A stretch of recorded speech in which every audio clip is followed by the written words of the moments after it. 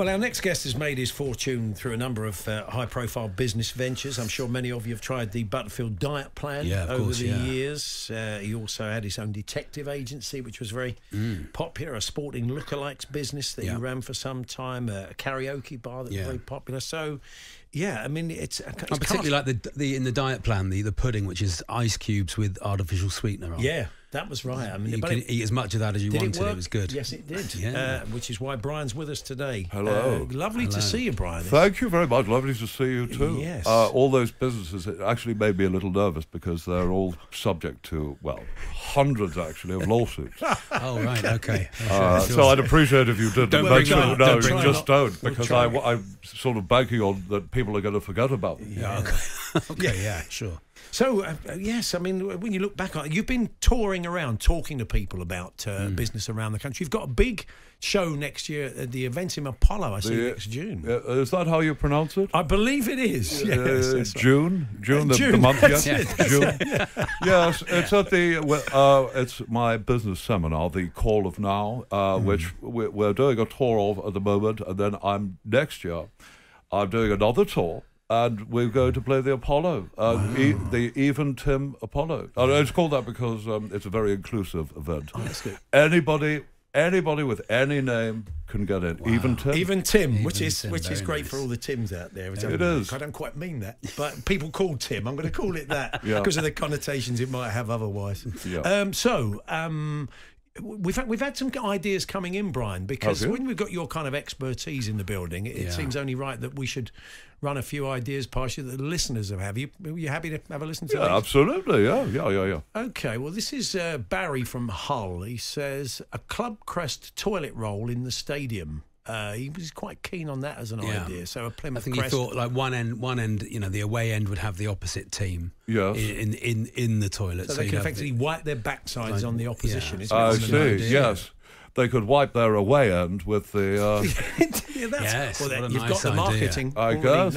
Yes. I mean, I think it's a little bit in poor taste. You know, that question, that thing. I'm not sure it was entirely serious. A little bit of poor taste, and also it does directly compete with one of my businesses, my Butterfield butt wipes. Of course. So I wouldn't want to promote anything that was going to interfere with one of my businesses. Yeah. Have you been to many football matches, Brian? Are you a football man? Yeah, I'm a football man. I'm interested. I'm interested in buying a club. Oh, okay. Yeah. I'm in preliminary talks with Jurgen Klopp to take over Liverpool. Wow. Okay. And Everton. Okay. I want to take over both of them and merge them into one club, Liverpool United. Wow. Okay. They'd love that. Yeah, I think so. I mean, I've got it all planned out. I've got a £15 billion bid. Okay. And I've spoken to Jurgen about it. Yeah. And I spoke to him a couple of days ago, and I can't do the voice, but he said to me, Brian, look, this is great. I'm just the manager. I'm not the owner, but I mean, all this money sounds great. Where are you going to get it? And I said, well, this is all I've got to sort. I've just got to sort out the funding.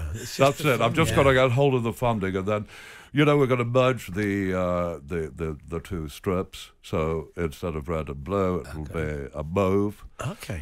Come on, you mauves. Oh, yeah, lovely. It's good. We moved the stadium to the Isle of Man, to a neutral territory.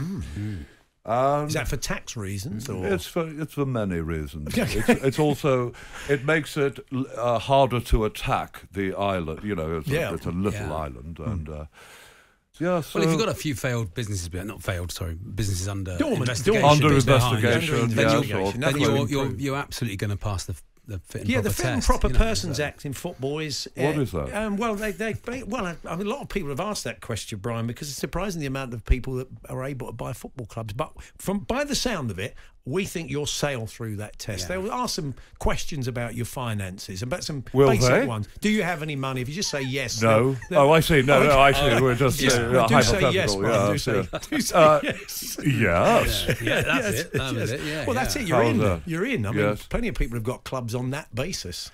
You know, I've been practicing because my new football game came out for my console, the Butterfield, FIFA 2024. And there's a mode on it where you'll sit in an office and you negotiate with the owners of clubs, and you sit and nod, and you choose, you know, there's a little yes, no, how much do you want to bid? Do you want to bid this much?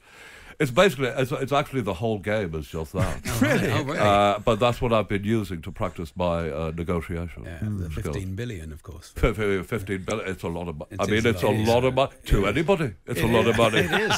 To anybody. Yes, it is. And, to anyone. Yeah. Well, are you looking for other people to get involved to help you sort of finance this merge of Liverpool and Everton? Well, look, I'm hoping FIFA 24 sells a lot. You know, I mean, we haven't been able to license the Premier League players or any clubs. Yeah. Okay.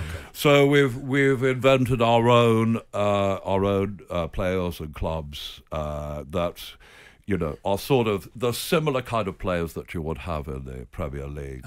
We've got, you know, the Egyptian king Bo Bala, of course, Barwin Bunyan, Berling Barland. Yeah.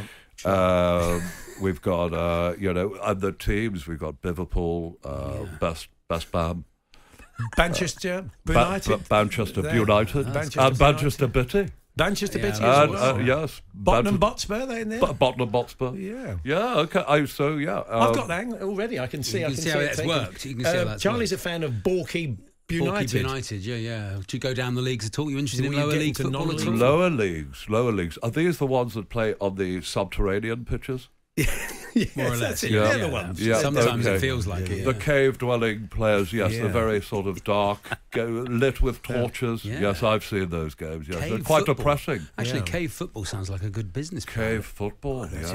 Butterfield's cave football. Yeah. Football in a cave. Football in a I cave. see you've just written that down in light pencil, so I mean, it's maybe something you'll come back to. I don't know. But is that what it's like as an entrepreneur? You spot an idea and you write it, and who knows? That's it.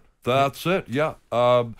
You know, you've got to take life as it comes, and these inspirations, they're all around you. They are. You know, that's right. I mean, just look around here. I mean, actually, I can't. I don't have any. I can't think of anything. I mean, there's a few things here. I mean, there's a clock, you know, and all I can think of is, you know, a clock. Yeah. Paul Hawksby and Andy Jacobs, Monday to Friday afternoons 1 till 4 on AM, on DAB, via the talkSPORT app and on your smart speaker. talkSPORT.